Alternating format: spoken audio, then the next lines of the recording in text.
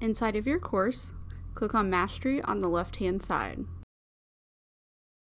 Then click the gear at the top and then click Export Detail All Students. This downloads a CSV file where you can click below where it downloaded or go to File, Download, and open it there by double-clicking. To filter out the assignment or the assessment that you would like to look at, go to Data, then click Filter.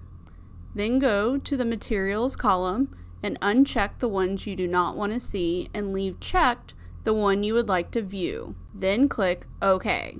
Then that gives you the mastery of that assessment or assignment.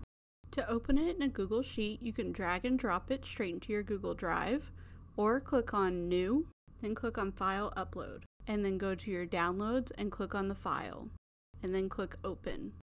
Then double click to open it. Then at the top, click on Open With, click Google Sheets.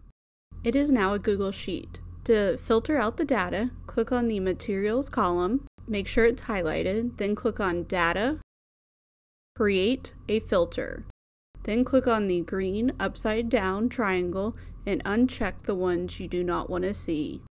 And make sure the one you would like to view is checked. Then click OK.